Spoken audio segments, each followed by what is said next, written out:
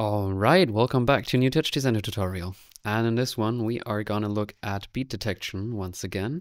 And I know we have done that before, but this is actually a new technique and a way more accurate one. And I think there is a little juicy trick in there that's gonna be interesting for you to learn. So basically you can go ahead and use this component right away. You can download that on my Patreon, the link is in the description, and it gives you a bit more stuff to work with, like info about the song. Basically I kind of use this as a drag and drop instead of using, like, I don't use this audio file in anymore. I don't use the audio analysis. I just drop this into my network and I get all the stuff that I need, basic things for working with audio. I can also turn on my level and spectrum here. I can also output my spectrum. So everything's kind of pre-made. So you can go ahead and download that. What we're going to be focusing on in this video is only this part. So basically the audio analysis of the kick or the lows, snare or mids, and the hi-hats or highs. You can also obviously always use the audio analysis that you can find here under tools and just drag it into your network, as you probably have done before. But I don't actually like this much, neither the way you can control this here, nor the output, so I don't think it's very accurate. I'm pretty happy with how this turned out. So basically if I turn on the output volume, so this is an old random song that I made to evade copyright problems. You can see it really nicely even detects highs, right? So I think it's pretty powerful. Right, so instead of rebuilding this, so actually just quickly, this is what it looks like from the inside, but we're going to focus on this part. And it might look intimidating, but it's actually not that bad. So yeah, this is the network we're going to be building. This is going to be the output. Let's go. So I'm going to delete everything except for this. So I've got an audio file in where I have both the original standard file. I've got an audio device out connected to it, so we can listen to this for the umpteenth time, and I can turn it on to this. And I've got my keyboard in with key set to 2 connected to my pulse here. So if I press 2 on my keyboard, and again this is already integrated and you can select the key here into the component. This is a really good, nice way, I think, to work with. Also, when we're generally working with audio files in an audio project, that you can really nicely reset to whatever like juicy, interesting part of the track that you want to be working with. So I've set it to 83 seconds. That's where the beat starts. So I can start it there anytime. Cool, but I'm going to be working with the default audio. So let me bypass that so we don't have to listen to it. I'm gonna add a math, and I'm gonna combine the channels by average as we've done before, because I just want to have the left and the right, like left and right, merged into one mono channel. And then I'm gonna add an audio spectrum, as we have also done before. On my audio spectrum, I want to change the FFT size to the highest. It's like 16 something K. I'm going to go up with the higher frequency boost, even though I don't think that actually makes a difference. We don't want to use logarithmic scaling, but frequency, which is a more accurate output actually. The cool thing is, if we leave this to match length to frequency, the thing is that now our samples represent our frequency. So we have a frequency range here between 0 and 22,050, which is kind of the hertz range that we want to be working with. So that now enables us to add a trim chop, and on the trim chop we can set this to absolute, and then, for example, I can set this to 50 by 300. And now that means that we actually only have the frequency range between 50 and 300 hertz, because samples equals frequency. We got samples here, so that means that we got that frequency range. Simple as that. You can change this to whatever you like. This is just for the kick right now. So this is kind of where the kick usually hits the most, but obviously there's also, it's not that simple, and there's more frequencies than just the lows for a kick, for example, but this is what we're going to be working with now. Feel free to adjust. We can add an analyze as well, or we should, and that will give us the one sample average of all of these 250 samples. So this is something that you might be already familiar with, that you've done before, but now what we want to do is actually use a lag in combination with a slope, and the slope is really the main interesting part here. So I'm going to do a bit of an excursion to show you how that slope works. I'm going to add a constant and a filter and a slope, and then I'm going to add that to a trail. Actually, I'm going to add this to a trail, and then this to a trail. So I'm just using the filter, maybe with like 0.5. So this is just temporary, right? We're gonna do differently, but let me show you. So what the slope is doing, basically it's looking for how fast the input channel is changing. If it's changing going from lower to higher, then that's gonna be output as an upward movement in the slope and the other way around. So let me just show you. If I move this up from 0 to 1, you can now see it moved from 0 to 1, and now the slope also moved up because it showed, okay, right now it's changing fast, and then it stops changing. So if we now go down, it now like showed us, okay, now the value changed quickly downwards, right? So this is really like, this is basically showing the slope, what it's doing. It's very simple, and we want to use that now on our hits from the kick. So if we go ahead and delete this for now, we can add a lag, which I'm going to bypass, and a slope, and then I'm going to add trail from here and put that into the second input. What we want to be looking at here right now, we can see, okay, there's hits here and here and here, and wherever there's a hit, we also get a like upward movement in the slope, and then it moves down quickly again, so also the slope moves down quickly. So actually this might not seem like much of an improvement. Actually, it kind of seems like it's worse than before. So that's where the lag now comes in. So let me move this down one step and put this into the second input. Usually we're using the lag as kind of as a filter, right, to smooth out the signal. But actually in this case, I just want to set this to 0, and we're interested in the slope. So I'm going to clamp the slope. So if we just use the default values 1 and 1, you can see it slightly changes, but it's not really like helping us that much.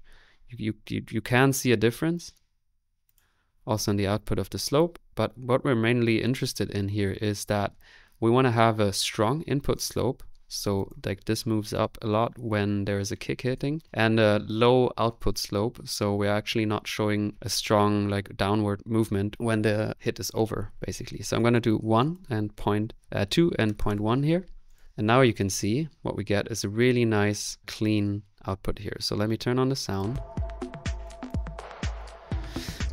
and like this lag channel here looks pretty funky, right? It's just like a very strong hit, like a very fast upward movement, and a very slow outward movement, and that's why it results in this very clean slope output.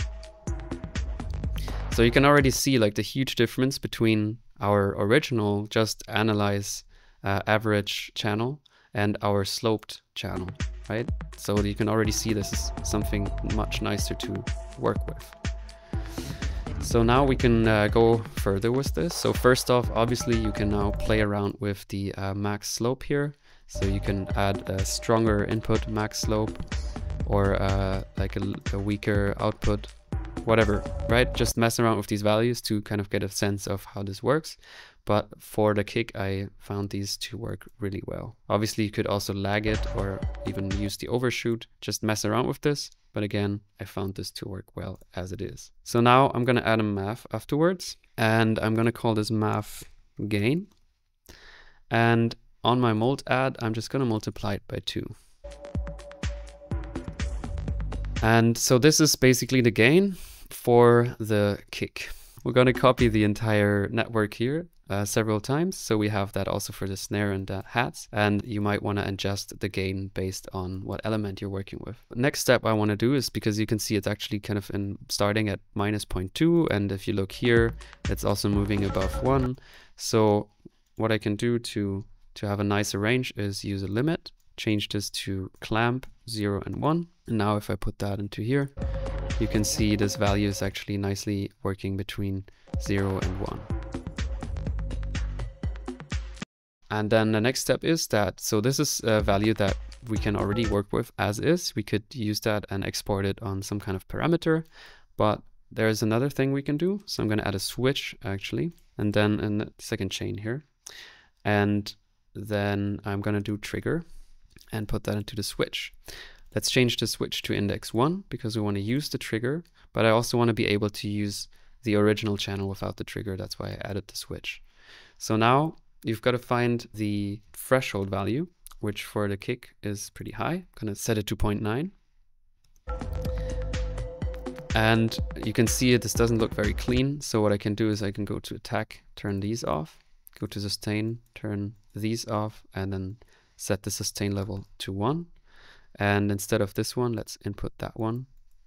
And let's also just output a null here. And yeah, so you can see this is a very nice and clean input value. So you might want to adjust the trigger threshold so it really picks up every kick.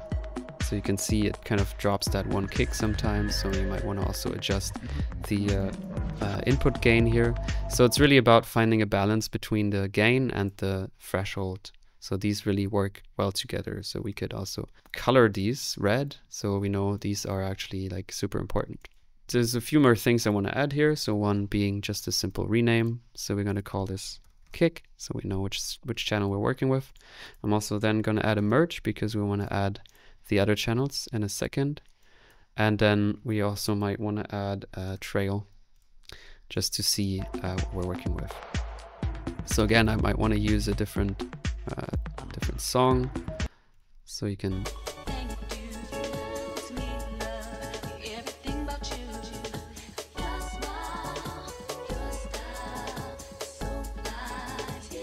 yeah. And the cool thing about this is that it's kind of independent of the bass. So there might be a bass, right? Like a kick drum and then a bass. And that bass, as you probably often have experienced, especially with our default file, is that the normal audio analysis picks up the bass as well. And we just want to have the kick. So this is actually working really well with that. All right, let's keep on going. We just need to copy and paste this part between trim and rename. I'm gonna copy and paste that here. And let's get rid of that trail. For here, I will want to use a different frequency range. So I'm going to go with 2500 by 4500. Again, you can use a different one. This is just pretty typical for the snare. For the lag, I'm going to change it to, actually here, I wanted to use 0.2 as an output. And here I want to use 0.1. But yeah, feel free to adjust as you like. I don't know how many times I've said that now. And for the gain, yeah, I usually want to go with 2 for the kick and 3 for the snare. But again, like if you look at the component that I built here, that you can technically also rebuild, we get the gain here, and you can adjust that, or you usually do adjust that also based on the track. Of course, every track's different. So I'm gonna rename this snare and just merge that here. And now you can see that we get a really nice snare hit. We might have to adjust the threshold here. Yeah, we might also.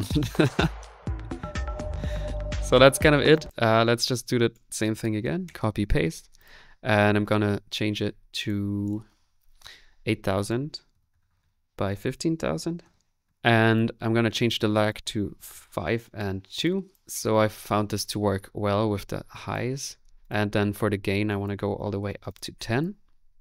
And also the trigger, usually I want this to be lower for the kicks. So maybe I'm going to go with 0.3. Then I'm going to call this hats, put that into my merge. And now you can see it picks up the hats. So in this case, actually, it doesn't even pick up all the hats. So we might want to go down with the threshold, or we have to go up with the gain, maybe to 12. Again, as I said, it's a very much a game between balancing these two values. So I might also want to go to my math here in the beginning and go to mode add. So this is kind of, you can think of it as the global gain. So if you've noticed that it's hard for the whole system here to pick up any kind of inputs, then you might want to either increase or decrease this number. So it could be like 2 or 3. So maybe it picks up the values better. So again, I'm going to show you with the other file. And you can really nicely see it here. So this is a very straight hat, right? And it picks up perfectly every hat there. And for the snare, it kind of feels like it's picking up almost too many. So we might want to go up with the threshold. just adjust to whatever you need, right? One last thing is that we might want to add some lagging here. So I could add a lag here, or it could also be a filter. So basically we're filtering out the output here. You could also kind of achieve the same thing if we don't use a lag, but go to trigger and adjust attack and sustain for this way. So for example, we could add a release. Then you can see it kind of fades out the kick, right? And again, we could switch to, for example, like I want to show you with the, maybe with the hats. If we go down here, actually with the gain so high, it's very hard to see. Maybe if you go down with the gain,